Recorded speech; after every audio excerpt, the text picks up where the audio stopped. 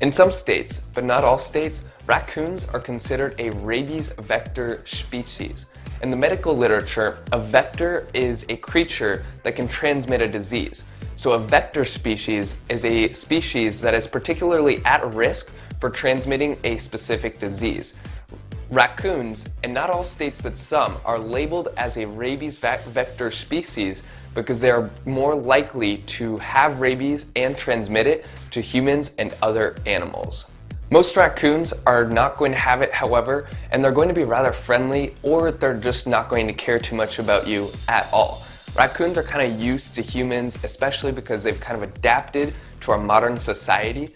So most raccoons are not going to, it's going to be kind of hard to tell whether they have rabies or not, because raccoons are not particularly aggressive to humans whether or not they have rabies. So right here in this video, we're going to give you 4 signs to see if a raccoon has rabies or not. Number 1 is difficulty walking. If a raccoon has fully or somewhat paralyzed back legs, and so that way they're not able to walk normally, they're walking really weird, but they don't have an apparent injury, that could be a sign that they have rabies. Another one would be if they're just walking in circles and there's issues with their legs and their mobility abilities. So if they have any issue with their mobility, don't help them out. Just kind of see what they're doing and hopefully they'll go away on their own, because that could be a sign that they have rabies. Number 2 is a raccoon that looks confused or is not alert. Most raccoons are going to be very, very, very alert creatures. And some raccoons, they avoid humans, and other raccoons, they don't really mind humans. But one way or another, especially when they're foraging and looking for things, they're going to be very alert and purposeful. Whatever they're doing it fully. So if a raccoon is looking really confused and disorientated and they don't really know what's going on, that could be a sign that they have rabies. Telltale sign number 3 is if a raccoon is making very weird noises. Now, if raccoons are together in a pack, or it's even just 2 of them, they might be talking to each other, they might be making some noises or whatever, and that is completely normal. However, if they're foraging, if they're looking around for things and they appear to be doing something rather purposeful, or it's a raccoon that's completely alone, that's making a ton of weird noises in kind of a crazy and not really purposeful way, that could be a sign that the raccoon is injured, has rabies, etc. So you should probably avoid the raccoon. The final telltale sign that a raccoon has rabies is if there's foaming at the mouth. If you ever see foaming at the mouth by any creature, squirrels, raccoons, skunks, anything, avoid them immediately. If it's in your home or it's in your property area and it's not going away, call a wildlife expert immediately. Do not get near the creature, because it is very, very likely, almost 99.9% likely, that the creature has rabies, and you do not want to be near the creature, you don't want to touch it, you don't want to get any rabies at all, because that would be a huge problem for you. So if you see foaming at the mouth, avoid that completely.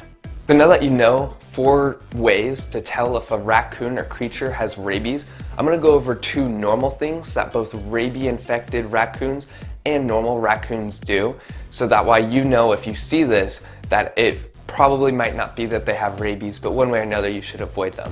So number 1, things that both healthy and rabid raccoons do is they have no fear of humans. Now, some raccoons are going to be afraid of you, they're going to run away, but some raccoons, especially in the city, have been conditioned that us humans give them food because other humans have given them food, so they might stalk you, they might be kind of watching you. But again, just make sure that the raccoon is purposeful, he's alert, and that if you make any sudden movements, he should run away or whatever. And so that's kind of how you tell if he has rabies or not. But simply not being afraid of humans is not a sign of being rabid. The other thing that both healthy and rabid raccoons do is sometimes they're out in the day. You might see raccoons out in the day quite a bit, but raccoons are actually nocturnal creatures, which means they prefer to be in dark areas. They're usually more out in night. So if you see them out in the day, it doesn't necessarily mean the raccoon is rabid. He might be a little bit blinded somewhat just because of the light, mainly because he's a nocturnal creature. But just watch out for those other 4 signs, and if they're out in the day, it's probably no big deal. So that right there is 4 ways to tell if a raccoon has rabies.